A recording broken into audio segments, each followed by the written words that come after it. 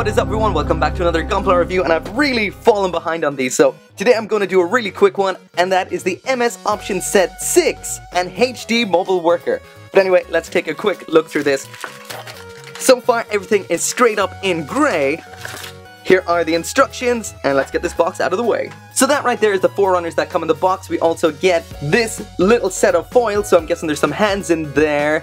Let me see where they're at. Right here, so we've some kind of fists by the looks of things. But anyway, I'm going to throw all these together really quickly, and then we'll take a look at them. But anyway, I'm going to throw all these accessories together really quickly, and then we'll take a closer look at them. So first up in here, we've got the mobile worker that can move around there. The armor plates can move up and down, but that's pretty much it. The mobile workers are usually quite plain, and of course, to make this look good, you're going to have to paint it. Next up then, we've multiple head parts for the Shiden. A lot of these seem to have like an Oni type vibe to them. There is the first visor there, and that's like a one-horned looking Oni. Pull that off, and there is the second part, and there again with an Oni vibe, this time with two horns. Of course, this goes well with the baseball bat, because I'm pretty sure a red Oni, a two-horned red Oni, has a club. So I guess that's what they're getting at with this. So that's the baseball bat or club. While I'm showing this, I might as well show this as well, as that there is the attachment part for this, which then attaches onto the backpack of the Shiden, which I just realized I don't have on his back. This is still attached from the other review.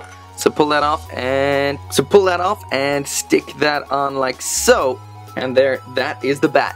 And lastly for the visors then, pull that one off, stick on the original visor, and we have this little antenna part which should stick into the back of the head like that. And as you can see, all these parts of the head aren't the right color. This should be the same color as this.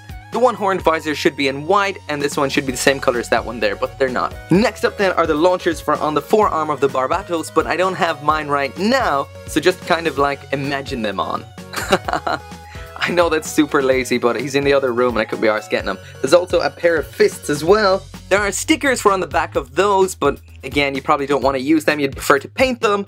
Or, as what I would do, I would just take the original white parts off the back of the Barbatos Lupus's hands and stick them on there, because they fit. Again, you can imagine those on. I apologize, it's like my 5th or 6th review today, so I'm just kind of trying to get through it real quick. Also in here, we've got this little section here, and that is for using with the launchers. Just pull this part off, connect it on there, and then those can be used with the Shiden. So that's pretty cool. Lastly then is the multi-weapon pack. There is what it looks like in its most basic form. Actually, I guess you could pull these off for its absolute basic form. Next up then, this section can attach on like this. And as you can see from the front there, this looks like some kind of missile launcher. We also have this little section here as well that attaches onto the bottom there somewhere. And that attaches on there, I think, like this. But seriously, I have no idea what that is or what it's meant to be, and it looks really awkward on there.